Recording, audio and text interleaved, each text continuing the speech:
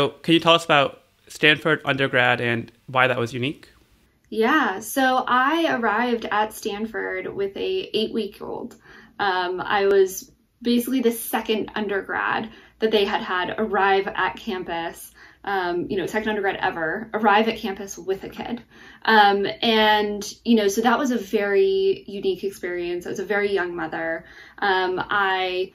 My ex-husband, he was in the military, so he wasn't here either. It was really just me and my daughter. And so it meant that, I didn't have a lot of the normal undergrad experiences. I had very different experiences than many of my peers, which Tulsi can tell you totally worked out for our crew because it meant that we had, our own digs and a little baby to play with, which was, really fun. And I found it to be really sobering. I think when you're in undergrad, it's easy to get really wrapped up by like grades or other, metrics that you've always used to measure yourself. And basically from the very start, I had a perspective where I was able to step back and be like, okay, school really matters, but there are other things that matter. So it goes back to that balance thing. I was able to maintain that from the start. And I had to learn how to ask for help. Right. So whether it was calling, a family member and saying, hey, I have finals coming up. I'm going to be really busy. I need extra support. Can you please come out and support me? And being able to kind of ask for what I needed very early and identify when I needed help, I think was extremely valuable. Although I wasn't as good at it in the beginning. I remember I was standing with two of the professors in the mechanical engineering department, and one of them was like, oh, did you see Rachel's capstone project? Was kind of bragging about it to this other professor as we stood there, and he was like, yeah, I can't believe she did all of that and is raising a kid. And this other professor turned to me and he was like, I didn't know that you had a kid. And I was like, well, yeah, it was never relevant. And he was like, well, you never asked for an extension, you never asked for help, you never needed any of these things. And I'm like, well, sometimes I need help, sometimes I don't. And it was really empowering to me to be able to say, okay, I have this unique circumstance and I am able to set the boundaries about when I ask for help and when I don't, and who gets to know things about what's in my personal life and who doesn't, and all of that. I think that was valuable. And I feel like for so many of Stanford undergrads, a lot of the experiences, I'm going to go abroad, I'm going to go out to the row and party until 1 or 2 a.m. I'm going to do all of these number of things, which I imagine for you might have had to think twice about. So Absolutely. Did that weigh on you at all? I feel like my undergrad experience is so much different in a better or worse way. So for me, I grew up in southern New Mexico in a fairly small town, and I had actually started college classes when I was in high school. Because I had asked the school board, I basically posed to the school board, here are the metrics. Our school is multiple grade levels behind, the rest of the US. I'm going to be really far behind. Please let me go take classes at the university. And so they were flexible enough that they created a program where I could go to the university. And so I had a few of those kind of very undergrad-y experiences in high school. And so by the time I got to college, I had no FOMO on the college parties. I knew it was totally not my scene. There were all sorts of things that happen on campuses with undergrads, and to me, it just seemed like a bunch of unnecessary drama and exhaustion and poisoning your body and all sorts of things that I wasn't interested in. In terms of, studying abroad, I did actually, right? So I did the study abroad in Beijing. I was able to do that when Nayena's dad had moved back to Texas and was close enough to my family. And so she was able to go live there for a few months while I went to Beijing. And so there's really nothing that I felt like I missed out on. But that also just has to do with my personality, right? A lot of the stuff that I missed out on were not things that I would have been doing anyway. So, yeah. And so you majored in mechanical engineering. And That's obviously correct. you were academically gifted you took a bunch of college classes in New Mexico, where you're from. When you came to Stanford, how did you decide mechanical engineering versus another kind of engineering or even a non-engineering major? Yeah, so I actually came to Stanford thinking I wanted to do aeroastro. I fly planes, right? I've always loved airplanes. I've always loved space. I grew up, my mom, worked on satellites and rockets, and I grew up going to see those launches. And so I have a soft spot in my heart for space and for aerospace. And so, I thought that was going to be the right path. And then I actually started to spend as much time as the professors would give me with a bunch of different aeroastro professors, just like emailing them and saying, hey, is there any chance you have half an hour in your schedule? I'd love to ask you about what you do and learn more.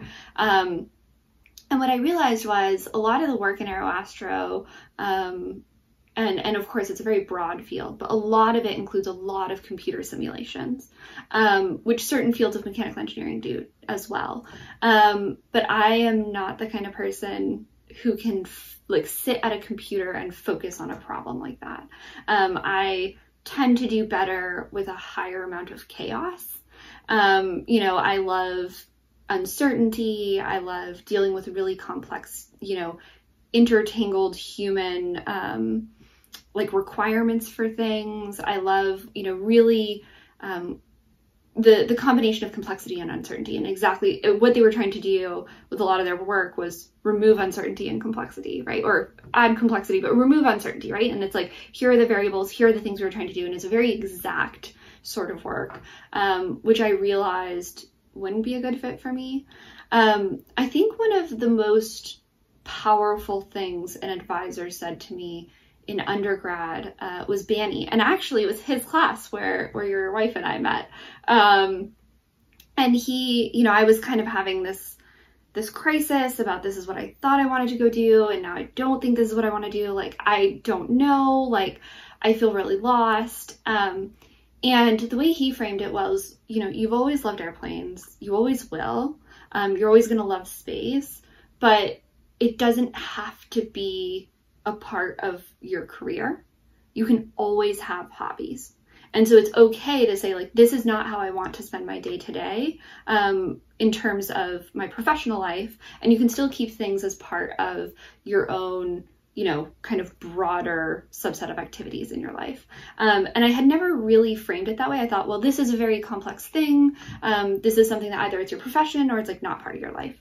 And that was really broadening for me, because I realized, not everything has to fit perfectly into these boxes of this is what I do for my work, therefore these are the things that I learned, therefore these are the things that I go do. And so that was really helpful, that I was able to say, okay, this isn't necessarily a loss. I'm not losing aeroastro. I'm putting it in a different sphere of my life, and I feel okay about it. So then I ended up in the mechanical engineering program because they have something called product design, which, if anybody's heard of design thinking, David Kelly, who is really the godfather of design, he's the one who runs the program at Stanford. So I was really lucky to have him as a professor. And the way that I really decided that was the right program for me was they would always talk about these wicked problems, or really problems that are super complex because humans are involved, and humans are really illogical. Designing for humans is really hard. It's not like designing, a subset of an aerospace system or any sort of mechanical system. If you're designing for humans, you have to do human-centered design. And especially if you're designing in complex environments, you're designing for a bunch of different humans that all have to buy into it. And I found that was the right amount of trying to impose structure on chaos that I really loved. And so did that for undergrad, found I loved manufacturing. So we got exposed to a lot of different pieces of the puzzle, and I really enjoy efficiency. If I walk into a manufacturing facility and it is perfectly set up and they do all sorts of clever things to be wildly efficient, it gives me a visceral emotional reaction because it makes me so happy. So I found I really loved manufacturing. So I did that for my master's. And then my PhD was a whole other subset of of wild opportunities in terms of how I got there. But yeah. And one of the things that's clear about your story is how deep of an deep of an attachment you have to Stanford and the people there in particular. Yeah. Because like when we talk about Geosite, it'll become clear to people watching that Geosite really came out of the relationships that you developed at Stanford and the ideas that you had there. And you obviously had a pretty close relationship with your advisor. So what advice do you have to students in terms of making relationships and making the most of opportunities at a place like Stanford? Yeah, I think one of the like mindsets that I got, and I don't think it was early in undergrad, it was probably late undergrad, maybe into my master's when I really learned this, was when you feel that like slight prickle that you feel intimidated by somebody, that's usually when I'm like, ooh, I want that person around me. So that was one piece of it. Was there were incredible people doing lots of different things, but when I found somebody that was like far better than I was at something that I wished I could be good at, or even somebody who was like really good at something that I knew I would never be good at, I just found that so deeply impressive. Those were the people I tended to